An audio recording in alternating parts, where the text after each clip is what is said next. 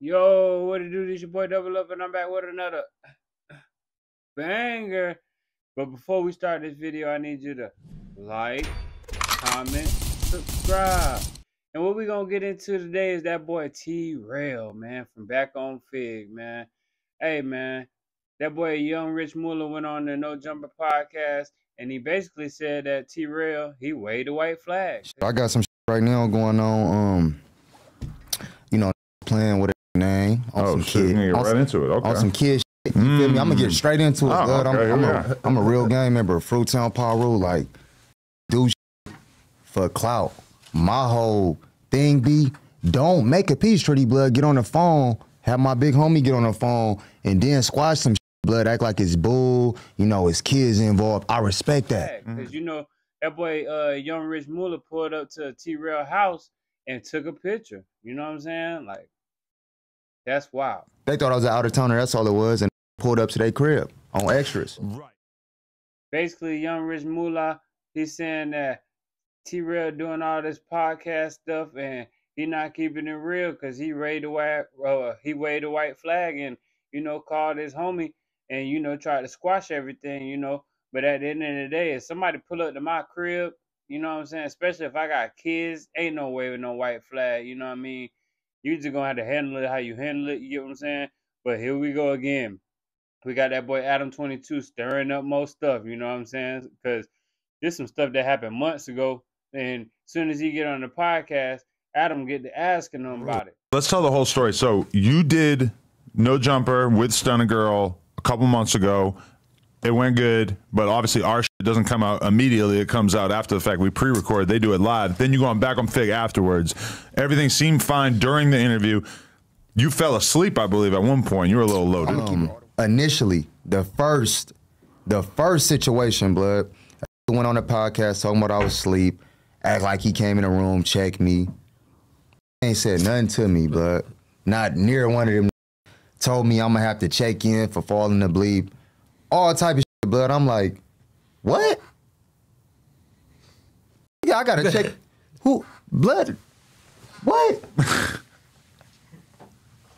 So I'm like, blood and them can't know I'm from out here, blood. Like, y'all had to just thought y'all heard the up north part about me. Like, oh, blood just grew up north. Y'all can't know I'm from out here. Like, my whole family, my blood brother right here. Look at blood face. We got matching tattoos. Like, extras. Right. So then after you heard them talk some shit, you decided to just take it to a whole nother level. My phone starts blowing up. It was like the middle of the day on a Sunday. Somebody goes, look at Young Rich Mula's Instagram. He posted a flick pulling up to TRell's crib.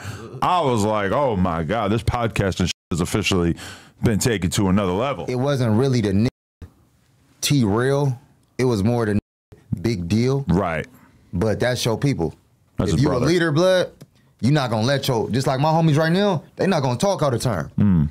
Especially when we know we dealing with other gang members. At my house, I'm not even finna put my kids, my wife, nobody in risk. And if you a part of my team and you do that, blood, you don't love me. We squashed it. Blood called my big homie.